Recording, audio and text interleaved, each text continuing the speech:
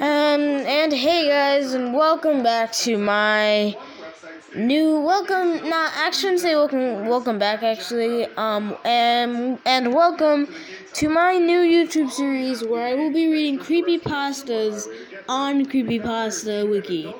Now the first one we're going to be reading today, this is Season 1, Episode 1, so pretty new. The first one we're going to be reading today is the Slenderman, Cometh. Right here, and I'll be facing the camera at that the whole time until I find out how to edit, and I'll be facing the camera at that and reading through it. Now, yeah, so starting in 3, 2,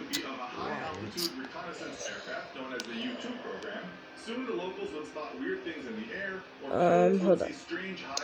I once lived a normal life. I was a groundskeeper at a local cemetery. It wasn't the best job, but hey, it paid the bills. I lived alone in an apartment complex that stood about a mile from the cemetery in which I worked.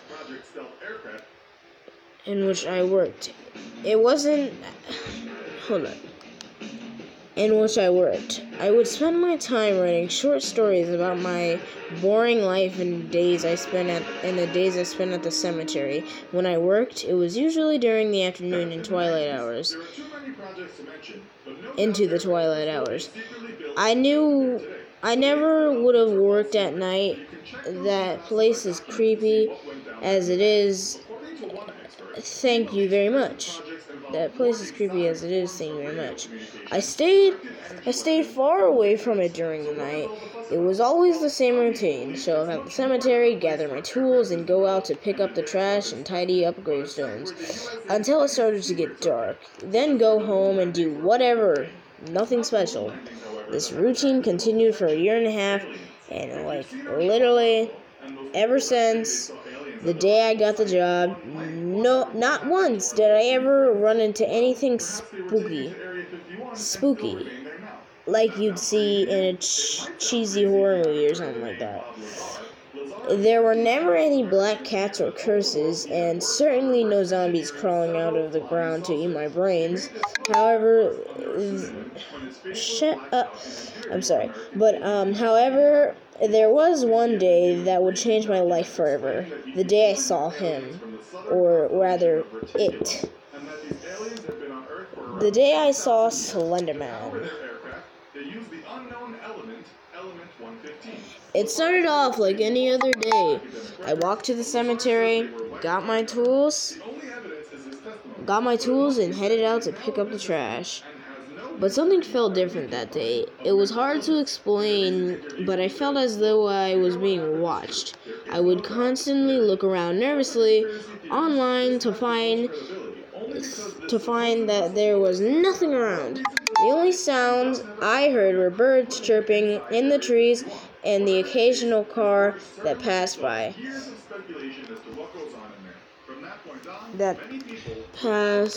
Sorry, guys.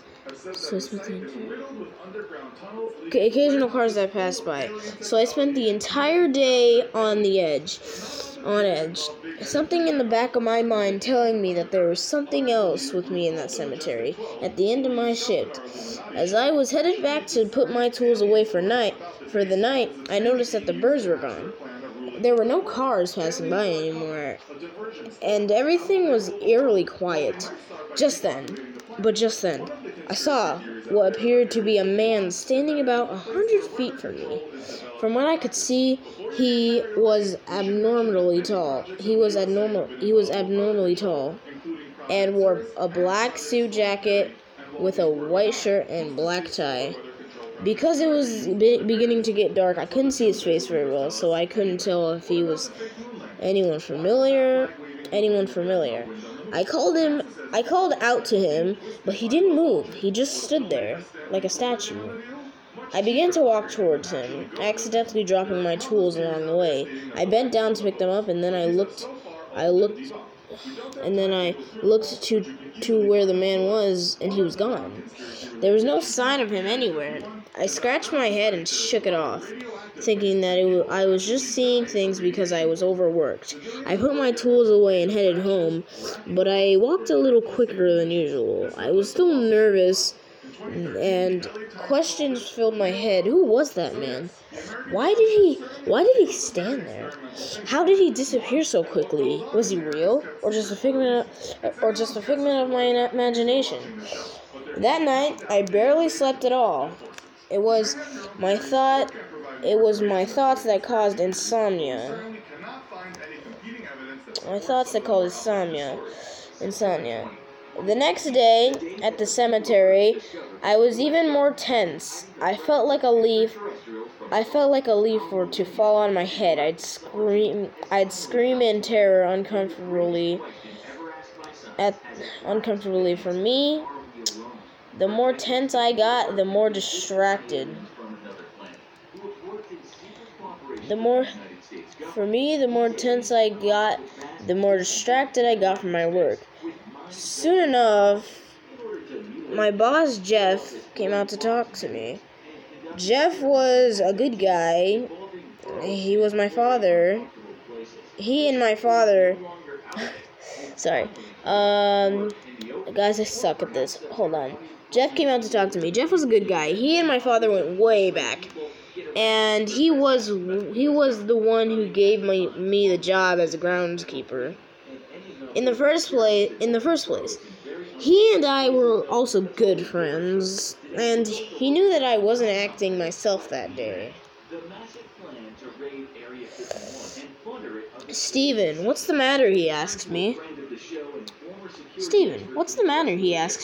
seem a little off today. Is something wrong? I didn't want to sound like a crazy person, but I knew I could never lie to Jeff, so I told him the truth. I saw something yesterday, man. Jeff, there was a man in a suit that was just standing in the cemetery. He didn't do anything, and then he just disappeared out of nowhere. It kind of freaked me out a little bit. Jeff looked at me like I was crazy or something. Wait, did you say this man looked like... I was surprised that he actually somewhat believed my story.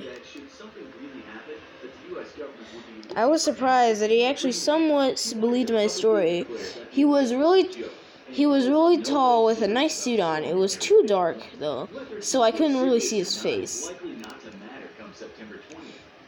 He rubbed his head and sighed, I don't believe it. I rolled my eyes, thinking that he was just talking about my story, but then he continued. I didn't think the legends were true, but from what you've explained to me, Steven verifies that maybe the Slender Man does exist.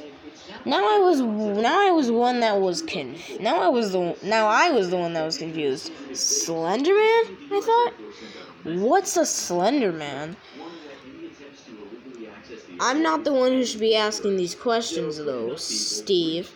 I only knew a little bit about him, but I have a friend, James. He knows everything there is to know about the Slender Man. He took out a piece of paper and a pencil and just scribbled something down, handing it to me. He said.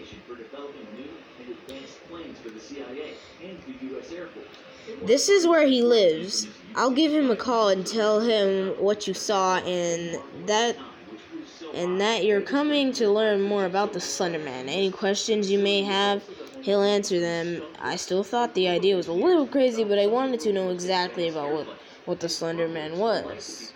What this Slender Man was. That night, I did as Jeff suggested, and paid a visit to his friend, James. As I entered the house, I saw he was already seated at the table, with pictures scattered all around it. When I walked through the door, though, James greeted me with a smile. It was pretty nice.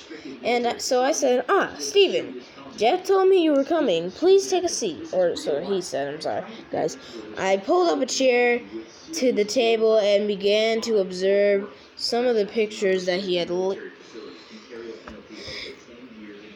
and began to preserve some of the pictures that he had laid out. Jeff told me that you think you saw the Slenderman and that you want more info on him. Well, you've come to the right place and the right guy.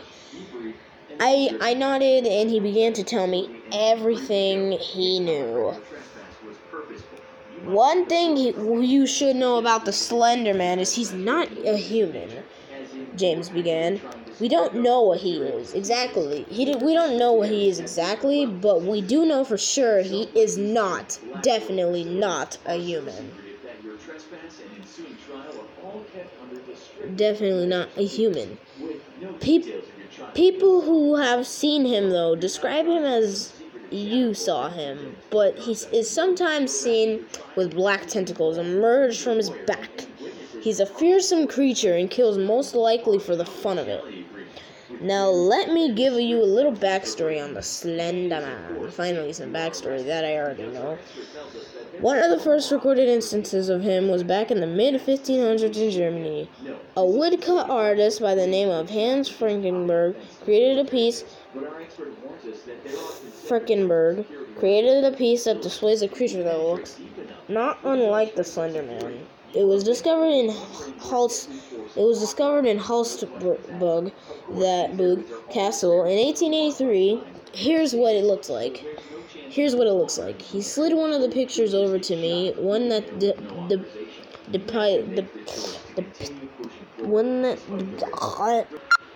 depicted a knight dueling with a strange humanoid creature with multiple arms and legs. James continued. Now Hans Frankenberg was known for his realistic description of human